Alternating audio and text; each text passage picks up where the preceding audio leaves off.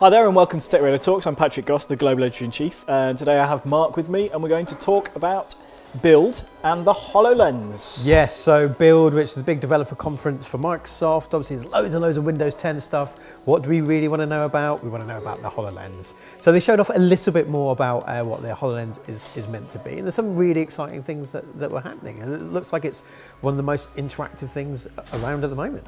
Yeah, I mean, it immediately picked up a lot of attention. Probably less than, say, Apple had done it. It would have been like everywhere, but Microsoft seems to have lost a little bit of that kind of attention. But HoloLens is definitely one of the most intriguing techs to come along.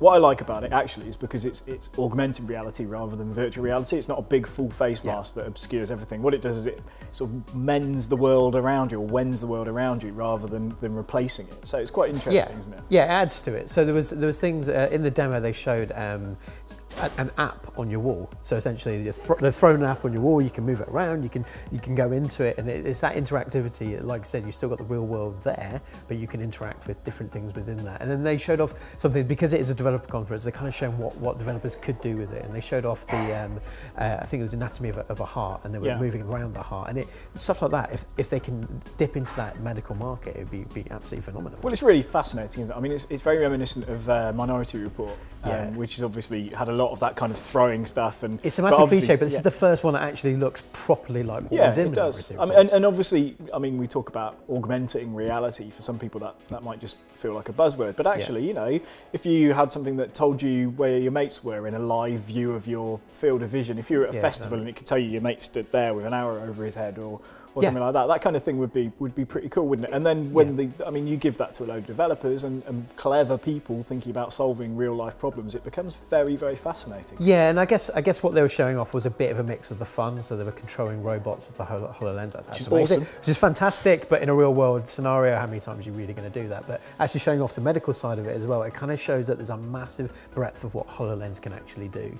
The only thing is that they're not announcing at all when it's going to come out, when we're going to see any of this prototype stuff.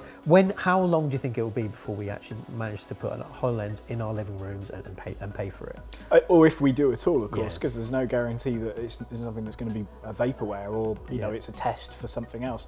We've already seen with Google Glass, of course, which is one of the most highly sought after sort of virtual reality headsets or augmented reality headsets, that in actual fact, when it came down to it, Google decided, let's go back and try again and do something a bit different. So, you know, it'll be interesting to see if it does see the light of day, but I think something similar to it will certainly be arriving relatively soon. Yeah, and they've got the big guys on it as well. They've got the man that created Kinect working on it. So it's not like it's, like I said, a vaporware kind of scenario. They're going to be bringing this out every time they're on stage now. Satya Nadella is going to bring out the HoloLens and say, it's coming, it's coming, it's coming. So like I said, I hope it does better than Google Glass in that we actually get it in the living rooms, but we just don't know.